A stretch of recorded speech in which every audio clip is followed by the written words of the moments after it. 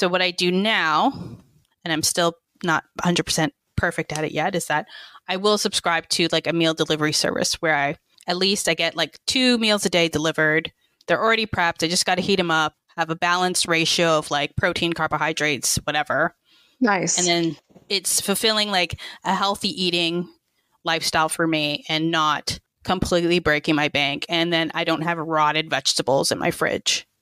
And I think that's great. And I actually wanted to try that. There's a ton of different services out there that like deliver like fresh ingredients and like tell you exactly what to do. Like I'd love to try that out. I think that's great. And honestly, I think it's hard to cook for one. It is. Like when I'm cooking for other people, then I'm like, okay, I need like, especially my kids, like I need to make a veggie, I need to do this, I need to do that. But if it's for me, I'm like, nah, I don't need that. So I give you like kudos for even like cooking for yourself, because I think that's, thanks. I would just talk myself out of it.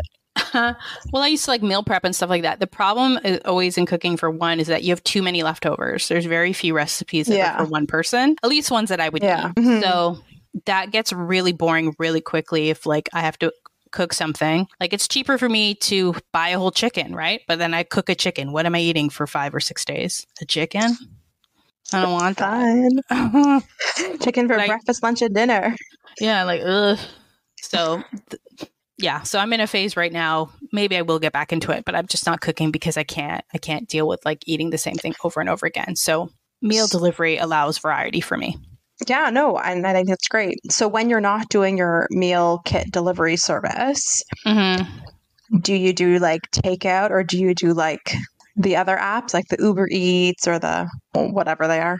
I don't know what the other ones are. I used to think do DoorDash at one point, but I don't. I'm probably Uber Eats just because it's the easiest, and I use Uber.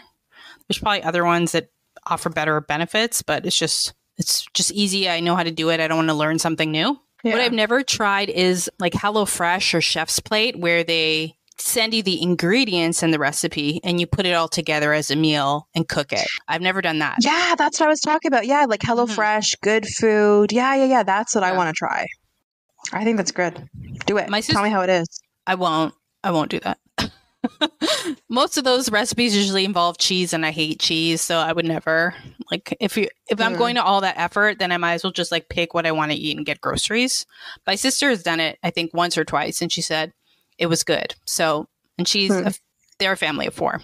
Gotcha. So I have a question for you. So if you're not doing like a takeout from a restaurant, or you're not doing like a meal kit thingy, do you go to the grocery store and get your food?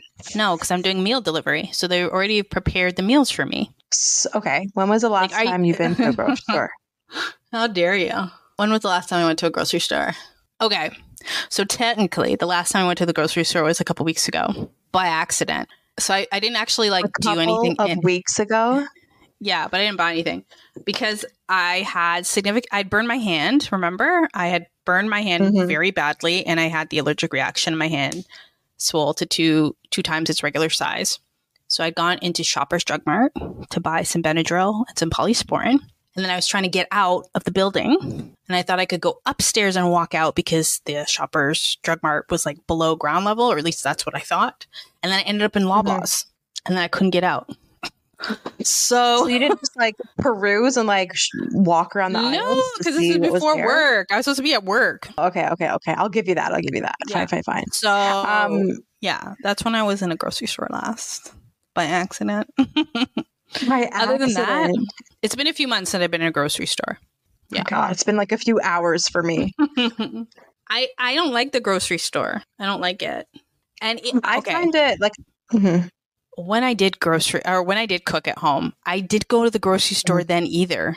I would have my groceries delivered. Okay. However, that's expensive though. No, it was $10. And then I had a membership, so it actually was less than that of like, you know, if I'm getting groceries delivered every 2 weeks or whatever, it would be $50 for like 3 months or something. So like that would pay itself off. That's girl math. When we worked together, though, I would go to the grocery store sometimes to go to the salad bar or get like food there. Okay, yeah. That's good. It's not like I have no concept of the grocery store.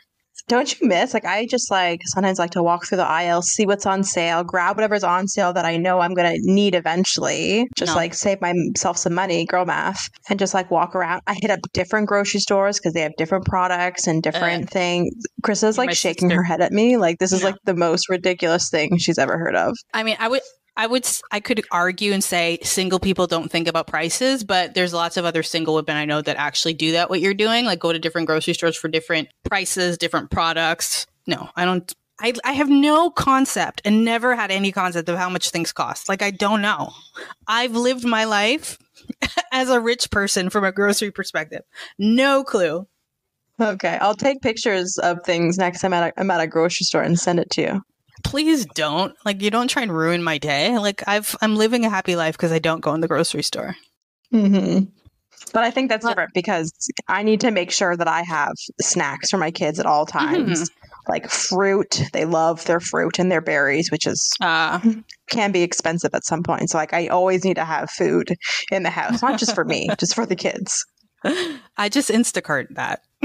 I just get someone to pick it up and bring it. Like all I think of is like cha-ching. That's all I think of. Yeah, but and valid. It is cha-ching. And I'm not saying I do it every day, but I'm helping the economy, number one, keeping people employed. And I'm not spending. You tell yourself that. I'm not spending it on. I don't buy like luxury items, right? Like I could buy brand, very high end purses at this point in my life, but I don't because I don't have an interest. So I'm going to spend my money for somebody to deliver the stuff to my door. Just makes it easy. Mm-hmm. That's fine. Okay. Yeah. Okay. So I think we've talked enough about that. We could go on and on. Yeah. The idea is to just create a routine that involves some balance. So going to the grocery store is great. If like gas isn't too expensive, walking to the grocery store is even better. Culturally, in parts of the world, they don't do what we do here and go like every week or every 2 weeks to like do a bulk buy. It's part of their everyday life. Like I'm going to go buy bread at the bakery every day. I'm going to go buy what I need for dinner that night. That's probably not conducive to our lifestyle because it's so busy and there's a lack of like work-life balance. But ideally, that's what you want. You want to incorporate those kind of healthy habits and not be focused so much on, I think, the end result. So then the restrictive eating comes into play. It's more like, let's get some positive reinforcing habits into our routine so that we can feel better about our activities and what we're doing. Because also the whole cycle of restricting and binging permanently damages your body, and you don't want to do that either.